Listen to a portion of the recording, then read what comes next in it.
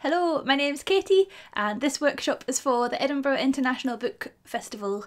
I am an illustrator. I studied at Edinburgh College of Art and I was born in Edinburgh, but I live and work from Berwick-upon-Tweed now. I do most of my work online, especially this year, and I co-founded the Good Ship Illustration with two of my illustrator friends, Helen and Tanya, so we teach workshops for illustrators. But this workshop today is not just for illustrators, it's for anybody. And yeah, I just want you to know that you don't have to be an artist. I'm using air quotes because who calls you an artist or not? You don't have to be an artist to do this workshop, it's for anybody. And we're going to be talking about creating a picture diary. This is something that I started doing when I was about 13, and a family member bought me a little kind of sketchbook notebook thing, and I wanted to think of a nice way to use it every single day. And I'd never been able to get into the habit of writing every day because, it's kind of boring. It's long-winded, your hand gets sore.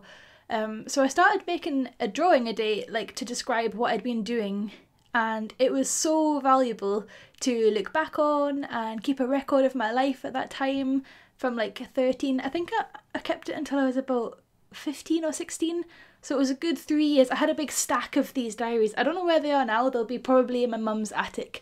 But I wanted to talk you through how you could start your very own picture diary. It's something you could do with the whole family, there's no like age limit. Even toddlers could do like a scribble a day. How cute would that be? So yeah, you will need something to draw with and something to draw on. It does not have to be fancy. And if the idea of drawing in a book freaks you out, like in a sketchbook or something, if that feels too fancy, you could totally use printer paper and just like staple it together or something. So this is totally accessible to everybody as long as you have something to write with, and I'll find some paper to write on, and we can get started.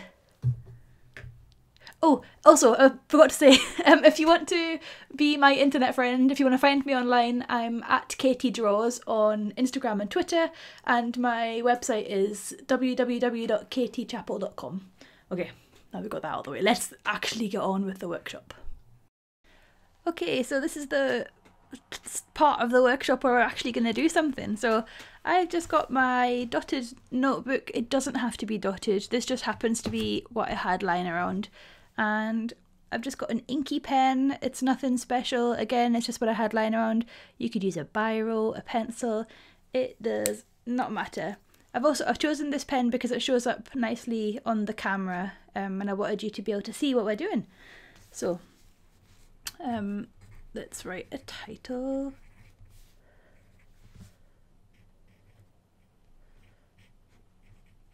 Keeping a picture diary. So the first thing we're going to start with is getting rid of the idea that it has to be perfect, it has to look like a work of art. You can just draw exactly, it's just for you is what I want to say. So a lot of the time back when I was a 13-year-old keeping a diary like this, I kind of invented my own icons for things. So something that I used to like to keep track of was like what my meals were. So I'd sort of, there's a really rough bowl, and then it might be that I'd had, I don't know, Rice Krispies or something. I can't exactly remember what baby me, 13-year-old me was eating.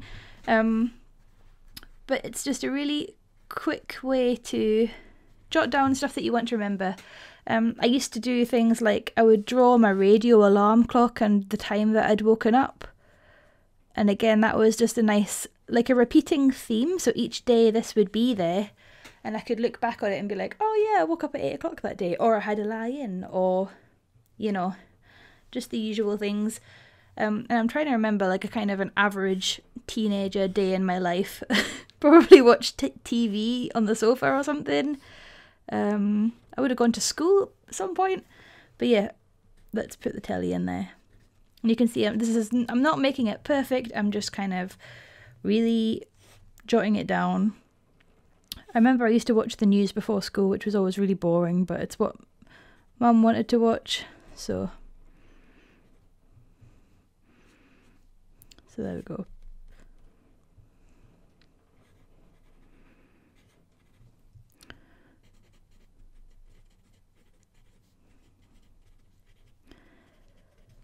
There we go. Watch the news. And then another thing that I used to do was divide the day. So if that was my morning, then it might be the next section of the day would be divided diagonally. And I kept just one page per day to keep it really simple. So let's say... I love food, can you tell? There's my sandwiches. I did always like write down my food because it's just always interesting. And also it was quite nice to be able to look back and know what my snacks and everything had been for the past however long. So yeah, there's my lunch, and let's say, of course, I'm 31 years old now, so I'm not at school, but if I was still at school, I would have drawn myself in my school uniform, doing school shiz. There we go. So the other things that might go on here, maybe somebody told like a funny joke. Oh, the pressure when somebody says tell a joke and then I immediately can't think of any jokes. You might pop here like Jason's funny joke. If your friend Jason said a funny joke. So yes, this is a very straightforward way of keeping a picture diary. Is just literally drawing what has happened, what you've done during the day. Another more abstract thing that you might like to do is to do like almost a visual gratitude list. So here we are, just drawing a little sunshine. Grateful for. And then this is where you could just draw the things that you're currently grateful for, what you're loving, what you're happy about. And this can be a good way to tie in like some kind of self-care practices with your picture journal. So what would be on mine? I've got a lovely bunch of flowers that I'm loving, so I'd pop those on there. And yeah, I really hope that I'm getting across that you do not have to be making like a beautiful work of art or spending ages on it, because honestly, who has time for that rubbish? Not me. So yeah, we've got a nice bowl, vase of flowers there. Maybe you would have had a nice phone call with a friend called Gemma.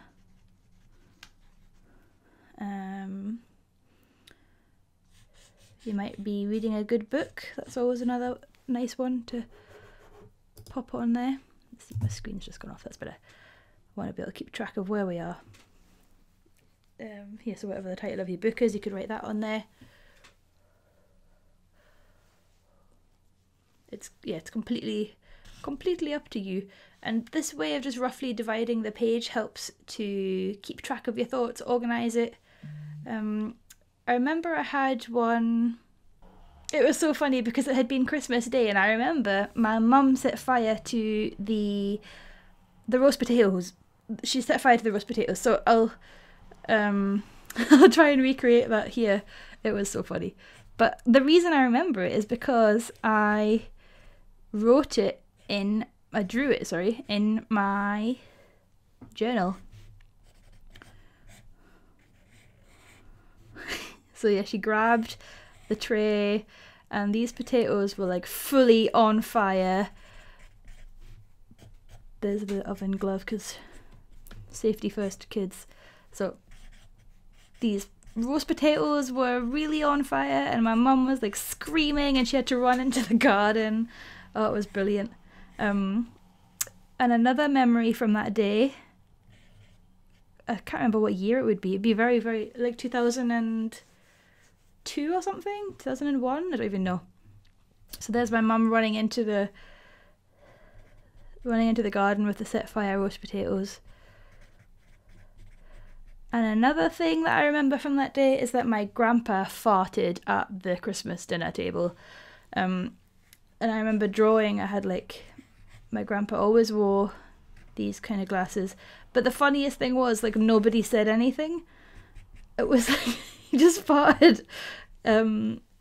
He farted and nobody was like gonna say a word, which made it even funnier to me and my sister. I remember we were sitting like trying not to laugh There we go. So those are some very brief ideas. Your picture diary, it's completely for you. It doesn't have to be good art or bad art. You don't even have to draw like pictures. You could do like more like a pattern a day. It's all just about having a way to record what's going on, a way to kind of journal, sort of mark your life events, and keep track of what day it is. Because to be honest, this year, knowing what day it is a triumph in itself. So yeah, I hope this has been useful. So yes, I'll do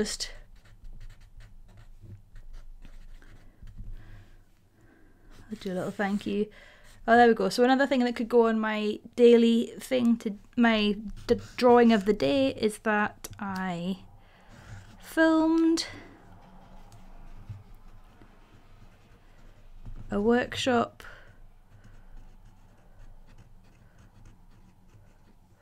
for Edinburgh International Book Festival. There we go. I'm happy with that. So this is kind of everything you need to know. Completely take it, make it your own. I would absolutely love to see your example if you do start keeping a picture diary. If you do, you can tag me on Instagram. My name is Katie Draws on there. And yeah, it would just be nice to see people continuing my tradition. You know what, I think I'm going to start another one this year because it was so much fun back in the day when I used to keep one. So yes, thank you very much for taking the time to watch. I hope you enjoy the rest of Edinburgh International Book Festival's offerings, and stay safe, be kind to yourself, and have a lovely Christmas.